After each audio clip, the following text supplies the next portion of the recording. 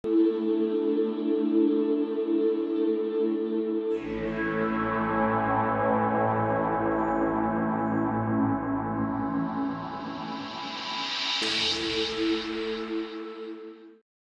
guys, welcome to an absolutely crucial lesson. Today we're going to find out what the root cause of all of human psychological suffering is. That's right, there's only one cause for all of human suffering. What is suffering? What happens exactly when we suffer? I'll get into this later in later lessons. I'll get into the dynamics of it, the mechanics of it, the energetics of it. But basically, suffering is the difference you feel, or the distance, you could put it that way too, the distance you feel between the vibration, the state of your true self, and the state or vibration of your positioned self. Now by positioned self, I mean your lower self or your physical mind-based self, your personality self, your I am this based self, whatever you want to call that. But your sense of I am this individual, where you place that in the frequency scale of what is possible, if that is far removed, far out of sync from the true natural frequency with which you are always already inundated, because you cannot not have that core frequency of who you truly are. The further away that positioned self is removed from your true self, the greater the amount of suffering you experience, the greater the degree of pain that you experience. Next header, why desire is not the problem. Oftentimes people equate suffering with desire, with passion, with wanting things. But this is a grave misunderstanding. Even in spiritual teachings, even by very clear-headed spiritual teachers, I've heard them say and proclaim that desire is the cause of all suffering. This is simply not true. It's not true. It's completely, mechanically not true. Desire does not have an ounce of suffering carried with itself. It doesn't carry any suffering with it. It doesn't contain any suffering. So the problem is not desire. The problem, again, is the idea that lack exists. So what is the core root of all suffering? It is the idea that lack exists. It's the belief in lack. So when a desire comes up, we often think that, oh, that equates to pain because I can't always have what I want.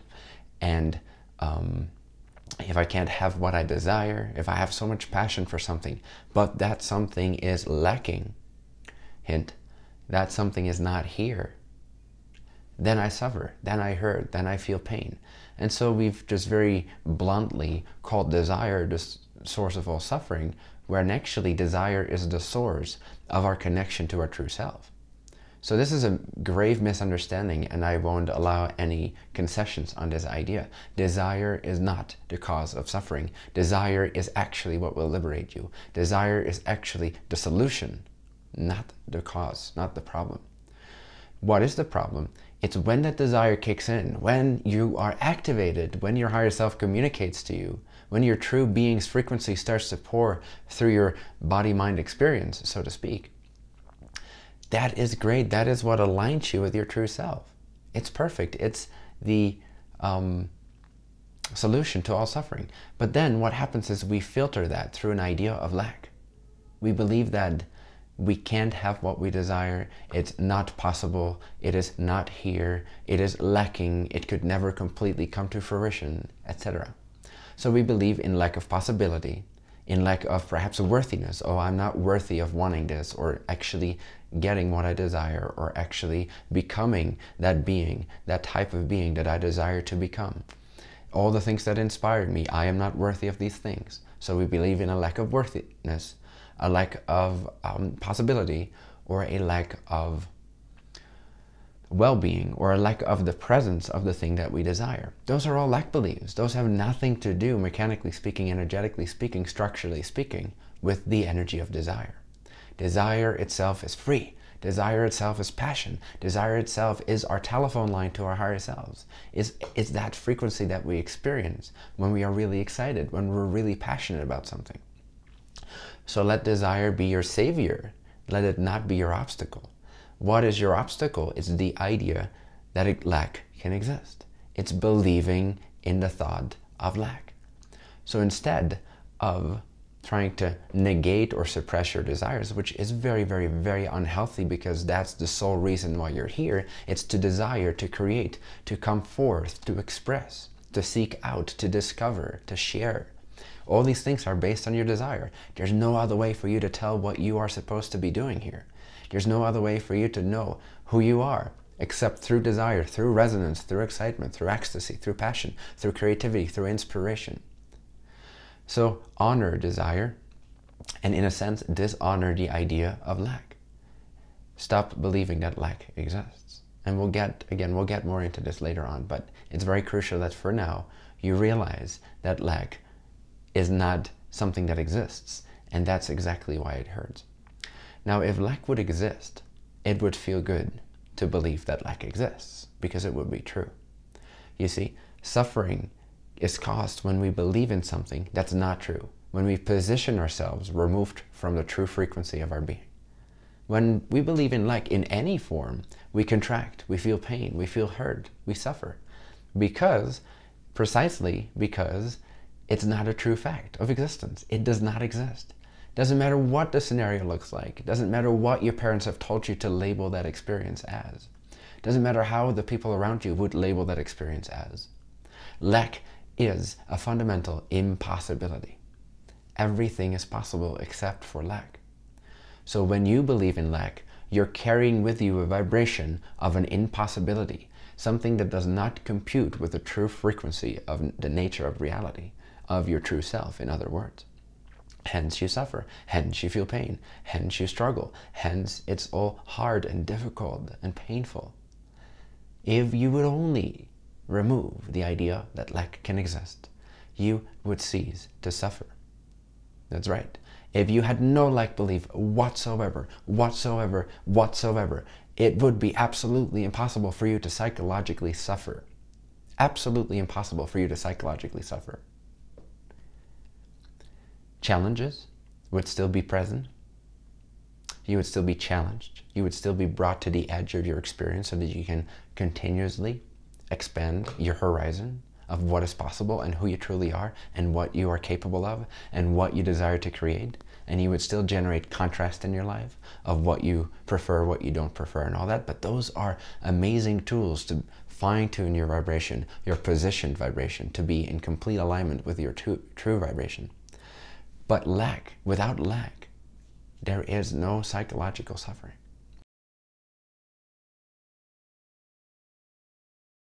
One thing that often trips us up and that often generates in us the idea that lack can actually exist is our tendency to look outward, to look at external circumstances, to look onto physical reality, and based on the objects we see and the amount of objects we see and the location of the objects that we perceive, it's very tempting to then say, well, this object is over here, it's not over there. It's in my hand, it's not in your hand. Or it's in your hand, it's not in my hand. So based on physical linear reality, which is only one slice of all the infinite parallel realities that exist, that coexist within this single moment, based on just one slice of physical reality, which has a purpose, which has a story to tell, yes, we could conclude that there is a lack of an apple over here because I have the apple over here. I just moved it from your hand to my hand, so now you are lacking the apple. This is a very basic example, but this is what we constantly do. We constantly refer to our physical circumstances, and based on that, we determine if we're lacking something or not. This is a crucial mistake. Our focus should become more and more non-physically oriented. Why? Because non-physical reality is much closer in alignment with the clarity of the truth of the nature of reality. So the more you are physically oriented, the more what you're doing is you're focusing your consciousness in on this very thin, limited physical slice. There's one single configuration of energy that coexists with all the other infinite possible configurations of realities.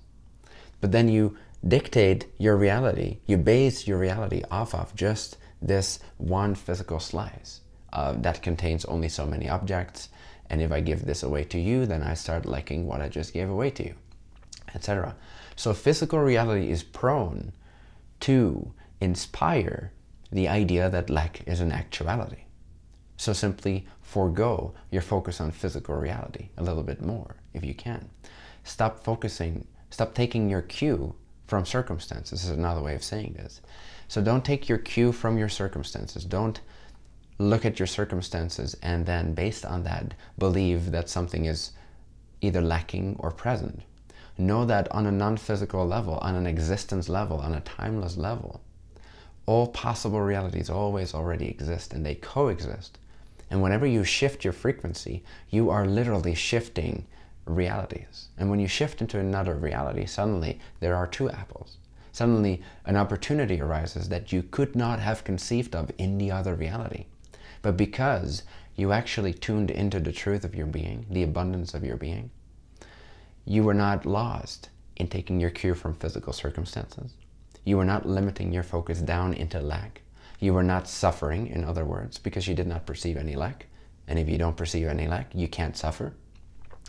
And in that state of freedom, in that state of joy and love and abundance, you shifted your positioned self into an alternate, physical even, reality that now suddenly does offer the things that you desire, simply because you maintained your happiness regardless of circumstances, regardless of what your physical slice may have indicated, or what other people told you to define your physical circumstances as.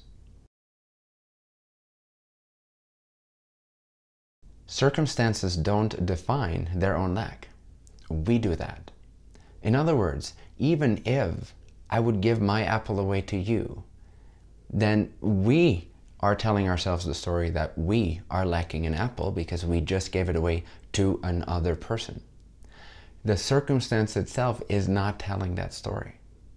So even within the limited range of a single slice of physical reality, even within this one paradigm that you have generated for this exact moment, yes, there is not 5 videos displaying at the same time. You're just watching one video.